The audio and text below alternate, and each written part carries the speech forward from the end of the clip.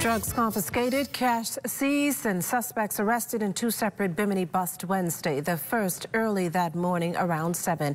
Intelligence-led officers searched a home in Porgy Bay, Bimini, and found suspected marijuana and cocaine along with $16,000. Two men, a 53-year-old and a 41-year-old, were arrested. Later that day, a similar chain of events at another home.